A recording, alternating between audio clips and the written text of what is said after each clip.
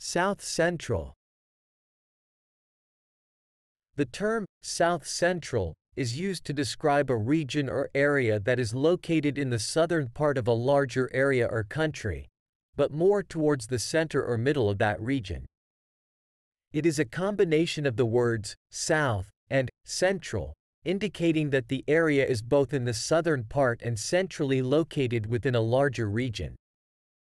For example, in the United States, the term South Central is often used to refer to a specific region that includes states such as Texas, Oklahoma, Arkansas, and Louisiana.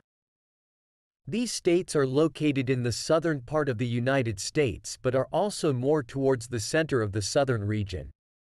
Here are a few more examples. 1. South Central Africa.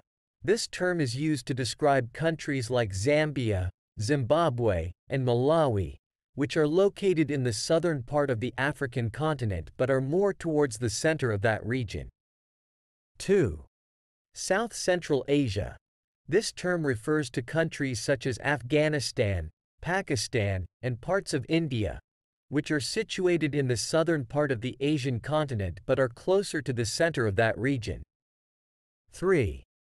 South Central Los Angeles. This phrase is often used to describe a specific area within the city of Los Angeles, California.